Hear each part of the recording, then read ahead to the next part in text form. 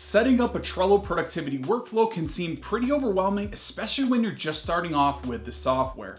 In this video, I'm gonna break it down into 5 easy to follow steps so you can have an amazing productivity workflow. This is gonna help you be able to get things done faster and more effectively, but without all the tech overwhelm. Let's get into it. The first step is go ahead and create a new Trello board. Start off in the main Trello menu and select Create New Board. From there, Trello is gonna make a brand new board for you. This board is just gonna start off as a blank slate, and we're gonna build everything out from scratch so you can customize it to be your own as you go. Step 2 is to create your lists. Now, if you're unfamiliar with Trello, it typically operates within a Kanban method or Kanban style. If you don't know what the Kanban method is, I'll bring up a quick graphic. Essentially, you start with tasks, projects, and ideas on the left, and the goal is to move them to the right, with each column being a part of your workflow. You can keep it simple with a workflow like this one shown, or you can customize it to all the steps within your own workflow. It's totally up to you. For this example, I'm gonna use 5 main lists to start off this basic workflow. So let's go ahead and add these lists,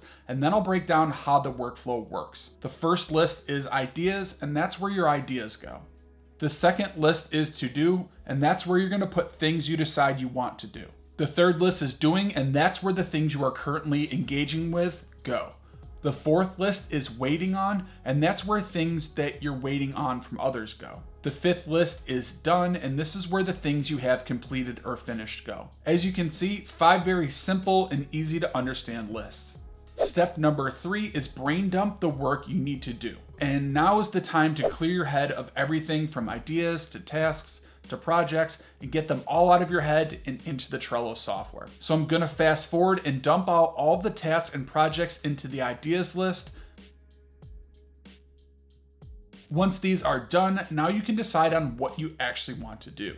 So drag over a few cards from the ideas list to the to-do list. Once that is done, you can decide on what tasks and projects you want to start now. Once you've decided on those items, drag them into the doing list. And this is the start of the workflow. As you complete tasks, check them off, and you can move them into the done list. Now let's talk about the waiting on list. And this is where items you are waiting on go. For example, if you're waiting on approval from a coworker, maybe you're waiting on an item to be delivered, or maybe you're waiting on a payment or an invoice, or even a call back from someone else, all of those will go in here. It's very important to separate the things you can't currently do off of your to-do list. Step 4 is set deadlines. Now we all have deadlines we have to meet and keep track of, and Trello has the perfect solution for that. To add a due date, you can click right into any card. From there, you're going to select dates. Now let's say this task or project is due on Monday the 15th. You would select the 15th on your calendar and then select save. From here, Trello will add a due date to the card, and you can see that the due date is on the front of the card itself. I love this feature because it keeps all of your dates top of mind. So I'm gonna go and fast forward and add a bunch of due dates to all of these cards. There is one power-up feature that I love to add to all of my boards, and it's the calendar power-up, and it allows you to see all of your due dates in a calendar view. So let's go ahead and add that calendar really quickly. Go to the top bar and select power-ups, and then from there, select add power-ups. Once the menu pops up, select made by Trello, and then select the calendar power-up by hitting add. From there, you can close out all of the menus and go back to the main Trello board view. Now click on the calendar power-up on the top bar. From there, you're gonna click on week view. Now you can see all of your cards and dates in chronological order. This is my favorite view when planning the week because I can see all of my tasks and projects that are coming up. The great part about this view is if you click on a card and drag it to another day on the calendar, it will automatically change the due date within the card. On the top of the menu, you can also click back to month view to switch it to see the entire month at a glance. This can be very helpful when planning in the long term. Step 5 is get work done. Move tasks from the to-do list to the doing list and get to work. From there, you can customize the entire card with checklists, attachments. You can add members and customize with labels. Once things are finished or complete, drag them into the done column. You can also hover the cursor over the date on the front of the card and a small box will appear, and you can check the card off as done.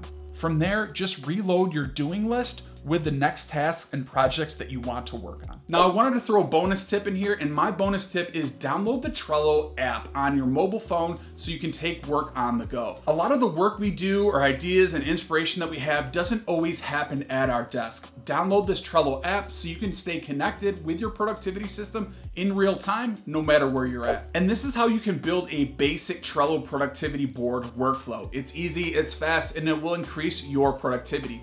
If you're looking to really optimize this board, I have an entire Trello video playlist that contains more of my best Trello tips and workflows. I also have some Trello templates for purchase, so if you click on the link below, you can access these plug and play templates to improve your productivity instantly. The link is in the description below, but until next time, stay productive.